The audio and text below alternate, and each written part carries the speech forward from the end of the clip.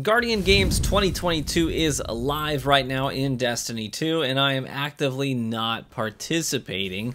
Not to say that I'm not playing the game, I am, but the problem is right now I'm just sort of sitting on a giant pile of medals waiting to bank them until a certain bug is fixed. But beyond that, personally I see Guardian Games 2022 as a bit of a fail.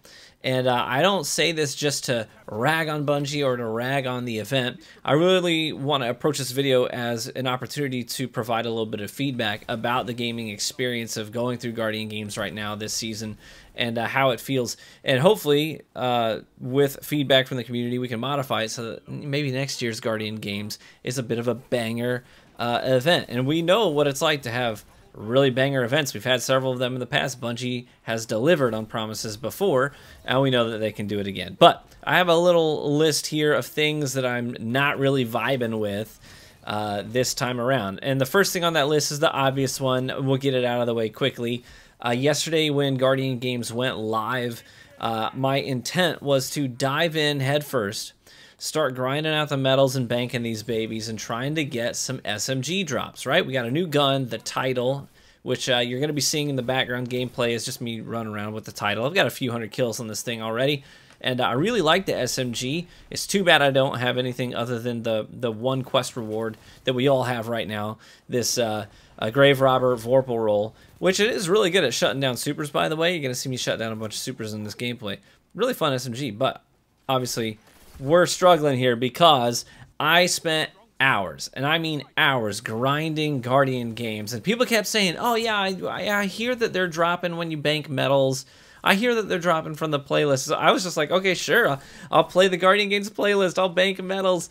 I'll do whatever I gotta do. And not a single Title SMG dropped. And then people were starting to say, well, it looks like the Title SMGs are going to be wrapped up in the reward packages that you get at the end of the week. You know, like basically time-gated rewards. I was like, yo, that friggin' sucks. So hours later, it took them hours to address this, but eventually Bungie did openly admit on Twitter that there was a bug, that this wasn't intentional, that it's a bug, that the Title is not dropping currently from anywhere at all. So they didn't say where they're gonna be dropping, and they've yet to say anything else about it. So we don't know what their time table looks like for when the bug's gonna be fixed.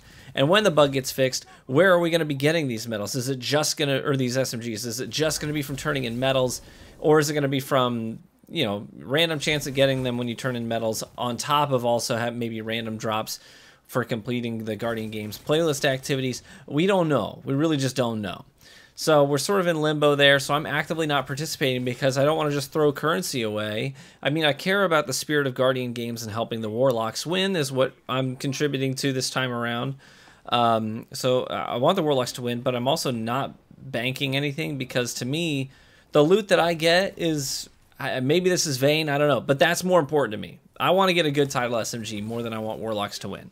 So when that gets fixed, I'm going to turn them all in and hopefully get some drops. But that's obviously pain point number one, is that I have nothing to show for all of my time spent doing Guardian Games activities so far. Hours and hours and hours of investment with zero rewards to flex, to use, to interact with, nothing.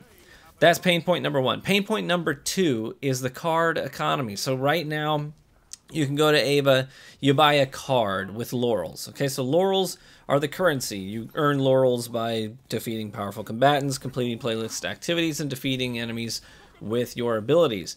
And you can buy these cards that will give you a predetermined reward, whether it's a gold medal or a platinum medal. So you buy the card, you complete the card, and then you get that medal. But here's my problem, okay? As somebody who likes to play a lot of PvP, my problem is that this is 20 minutes. Okay, so I buy a card, I go into PvP, I complete 2 matches, and I'm done. I'm done with that card. But I can't buy more than one card at a time. So I literally am going Tether into Crucible for 2 matches, and then back to the tower, then back to the crucible, then back to the tower, crucible, tower, crucible, tower, crucible. Every 20 minutes, I'm using the tower as a tether point. It's just yanking me back. I don't like spending that much time on loading screens. I don't like spending that much time in the tower. It's too much time not shooting bad guys in a video game that's all about shooting bad guys. So the sort of cadence there, the pace, is a miss for me. I don't like spending that much time in the tower. So only being able to hold one card at a time is a bit of a bummer. And it's not just in Crucible. If you're doing the strikes, 2 strikes and you're done, right? Again, roughly 20 minutes of time before you're back into the tower. If you're doing I did a bunch of platinum lost sectors, and again, you're doing 2 lost sectors and you're going right back to the tower. And it was, you know, the Chamber of Starlight, which is mega freaking easy. You breeze right through that Legendary and Master Lost sector. And you get that done, 20 minutes, you're back in the tower. So that whole cadence is a miss for me. I don't like interrupting my gaming experience that much. It's more of an inconvenience at that point. The third pain point I want to list is the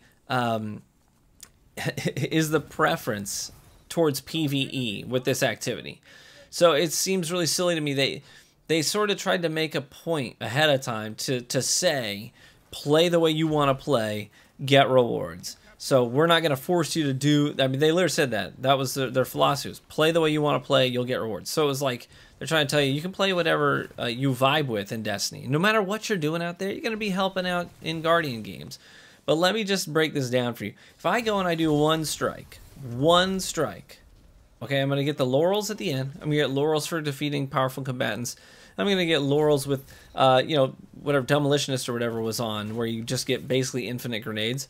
You're getting like 200 laurels in a single strike. 200 laurels in a single strike. Okay, 10 minutes of time investment. I got a butt ton of laurels to show for it. I can buy a platinum card for 200. I can buy 2 gold cards for 100 a pop.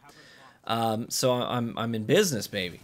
But if I play one PvP match, do you know how many laurels you get at the end of a PvP match? 15. Friggin' 15.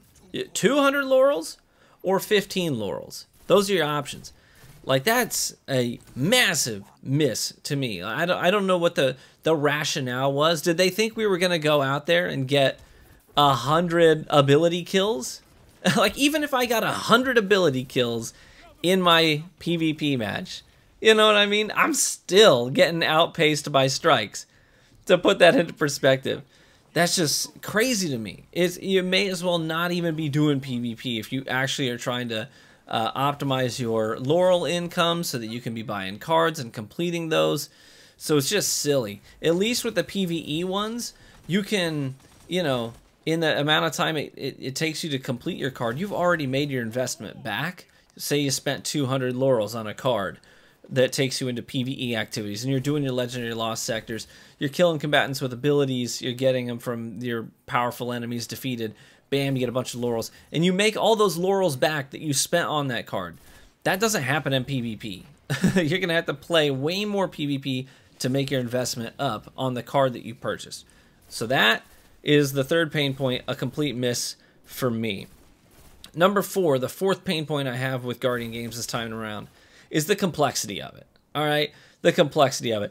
People who don't, I mean, this event comes around one time a year. It's not like we automatically remember exactly everything that we need to do, and then they're adding these new changes too. So you have to manage a bunch of stuff. You've got laurels. And you're like, okay, maybe you're not overly familiar with Guardian games. You've participated here and there, but you don't just out the gate understand everything. So now you're like, okay, well, I'm getting laurels. What do I do with these? I'm capped out. I got all 500. There's nowhere where it specifically says earn laurels. Laurels are used to purchase cards. You know what I mean? So you're like, you're getting your ability kills to get your laurels, which is your currency to buy the cards. You can only hold one card at a time. Completing the cards gets you a medal. You can only hold a certain number of medals at a time. So make sure that you're not, you know, getting more than you need, because they'll just go into the trash. So you're juggling laurels and cards and several different tiers of medals. And then on top of that, they're like, now when you turn in enough of the medals, you're also lighting torches. And now you're like, what is a torch? Where are these torches at? What are these for? You know, and then they're like, yeah, and then you're gonna get these buffs for certain things that you do in Guard. It's like, dude, I'm still stuck on laurels. So I've got laurels, cards, medals, of 3 different tiers, torches, and buffs, right? Did I get it? You know what I mean? It's too much. It is just too much.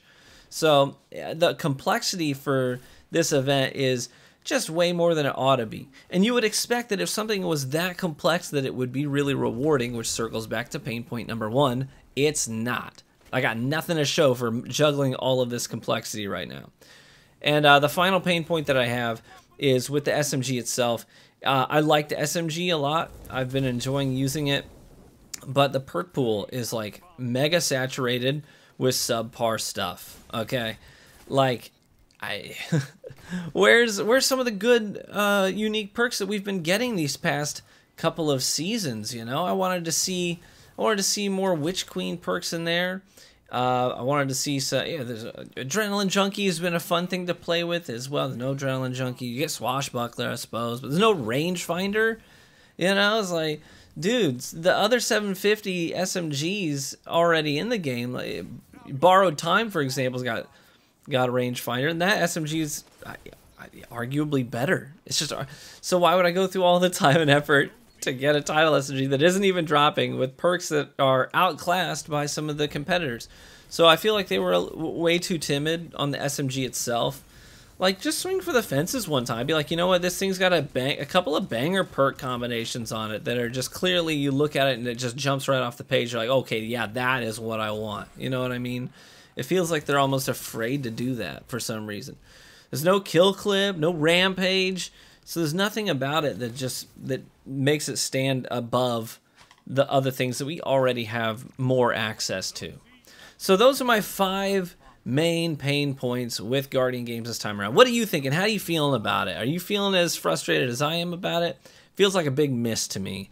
So let me know in the comment section. And hopefully you get your hands on a good title SMG before the event is over. And hopefully you're able to enjoy participating in the event. But all right, everybody, thanks for watching the video. Please feel free to leave a like on it if you enjoyed it, if you agree with what I'm saying, and subscribe for additional Destiny 2 content. And yeah, be warm and well fed, my friends, and I hope to catch you in the Crucible.